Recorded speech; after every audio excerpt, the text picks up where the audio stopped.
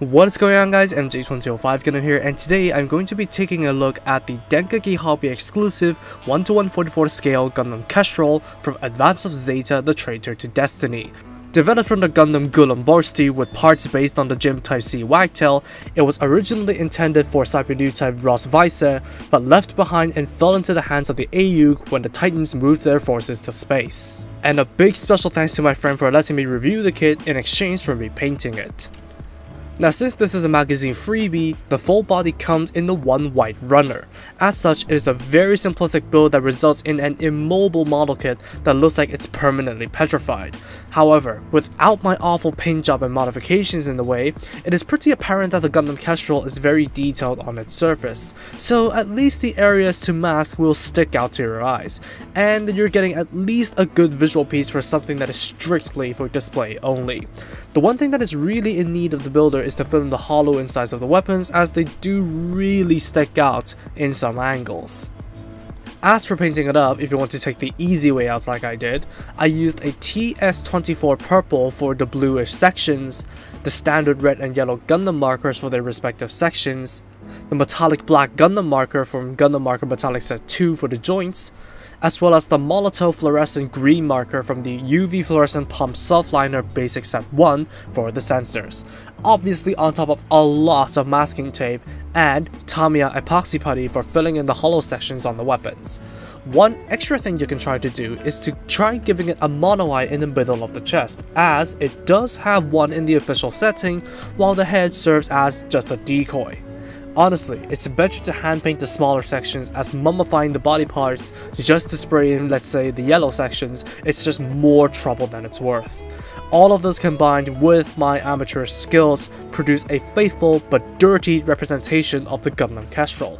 Well, at least it's infinitely better compared to the monstrosity that is the sticker expansion set. Anyways, from freeing the Gundam Kestrel from petrification, it brings out the detail that is washed out by the pure white, and it also shows that the proportions and detailing are mostly accurate to the line art.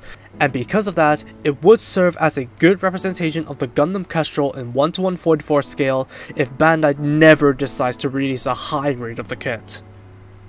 For moving parts, only the head and feet are movable to some degree. Like I said, it's just essentially a statue.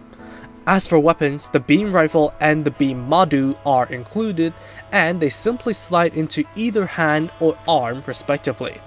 Unfortunately, there are no further conversion parts that exist to convert this kit into the maneuver exterior, the armor exterior, or the full armor Kestrel, so it's a bit light on the gimmicks, unlike something like the Furoku grade Gundam Raziel. As this is a statue that requires a lot of work to perfect the looks, I will not concretely say whether or not I would recommend it.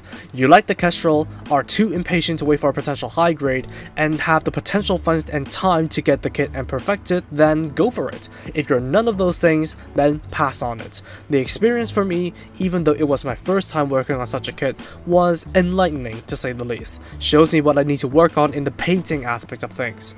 However, this is a good enough representation for me to say that it's such a shame that there's no proper model kit of the Gundam Kestrel, as we are missing out on so many awesome features like the beam emitters all over the body for a generic looking Gundam.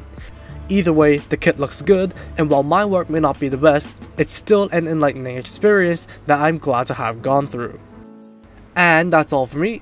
Thank you for watching, drop a like and comment if you did enjoy the video, subscribe for more content like this, and feel free to follow me on social media with the links down below.